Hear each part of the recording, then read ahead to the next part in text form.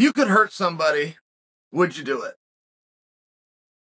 If you could hurt somebody, like I hear all the time, oh, he's a really nice guy. I hear that all the time.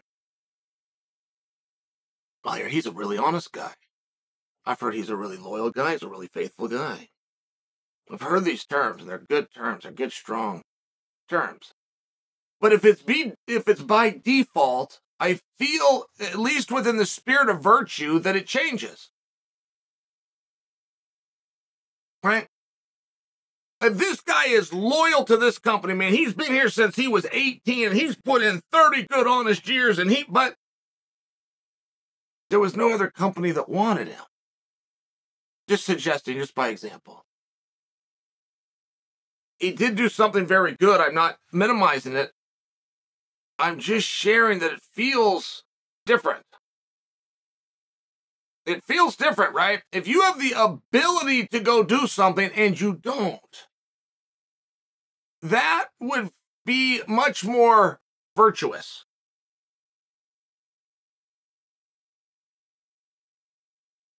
So if you have the ability to hurt someone, would you?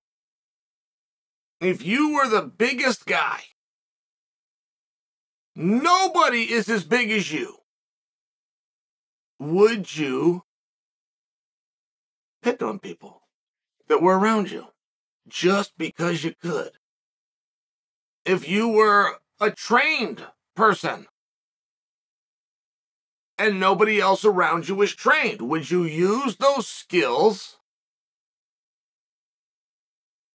to hurt the people around you just because you could? It's an interesting concept that I would sure assume you would say, no, I wouldn't do that. Of course I wouldn't do that. And I watched an interview this morning. Start that statement over. Interviews of back and forth with another arm. This was done, it was like a selfie style video. Tyson Fury, what looked like he had just finished working out. He's got a couple of guys in the background. And he's yelling, he's having fun, he's being charismatic. He's just playing around, but he's talking to Francis. And he says, you're going to get knocked out. He says, you big stiff dozer. I don't know what a dozer means. The internet, in fact, had different ideas. It was like a slang. Internet said it meant homeless person. And he said it, and this was funny. Tyson was laughing. He was funny. He was being charismatic. He was being charming. The guys behind him were laughing and carrying on. And I'm looking at it, and I'm thinking, what part of this is funny? To take your size and your skills and your experience and to go beat up somebody who is weak. To go beat up somebody that has none of those things. To be a reigning world champion and to take on somebody that's never even been a contender and never ever will be a contender sounds like a really cruel thing to do unless you're a sick person. And I really, is on a personal standpoint, I just couldn't imagine. I am a monster if I want to be. There is not a person that's going to stop me from doing whatever. When I go to the butcher, I don't have to pay him if I don't want to pay him. I go get coffee, I don't have to pay for that coffee, and I don't have to wait in line unless I want to pay for the coffee and I want to wait in line. And there's not anybody or any 2 or 3 people that are going to do anything about it unless they have a weapon. That's the truth. And those things have never crossed my mind. I would never cut the line. I would always pay. I would always wait. I would always be civil. But I don't have to. Choice. And it's a very big difference. It's a very big difference. You have an ability or a set of skills that is larger than those around you. How are you going to treat them? And what are you going to do with that? What kind of responsibility are you going to have and show? And when I look at Tyson Fury, who's somebody that I've always admired to an extent, his skills are great, his heart is great, his comeback, the adversity he's dealt with, even the fact of what an entertainer he is really great. But now he's going to go pick on a guy that can't defend himself. He's going to go pick on a guy that's never done it.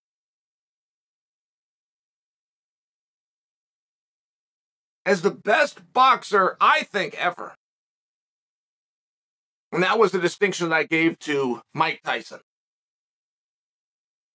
I now give it to Tyson Fury.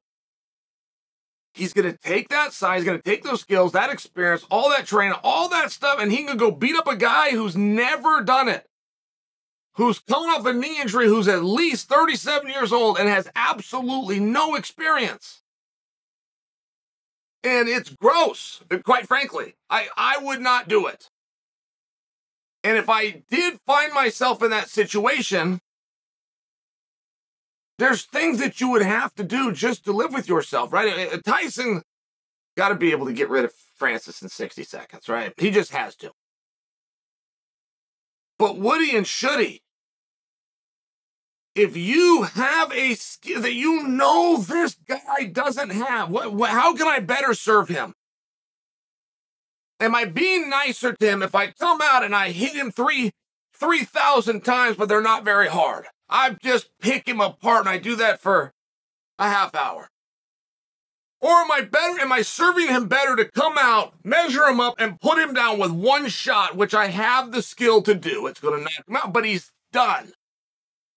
I'm not going after his kidney, his liver. I'm none of those. I'm not going to chop him down and wear him down. I'm going to put him away right now. He's going to get a big old bag of money. He said it's what he wanted. He came over to the wrong sport. He didn't want to do this. He could have sat at home on the couch. He got it here in a combat situation, and I can live with myself for that.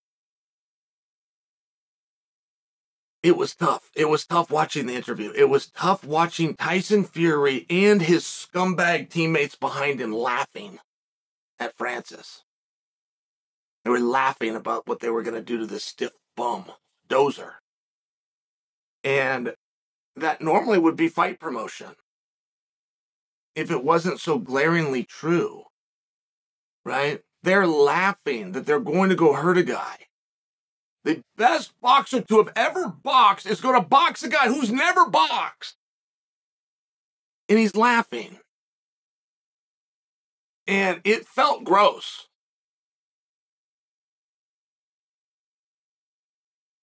And it's not something I would do. I would not take a skill and go find somebody weaker than me, tell the world, and then laugh that I'm going to go knock a guy. Great job. Great job knocking him out. It's on a bum knee. He's 37 at least, and he's never done this before. Congratulations, Tyson. You're a real man.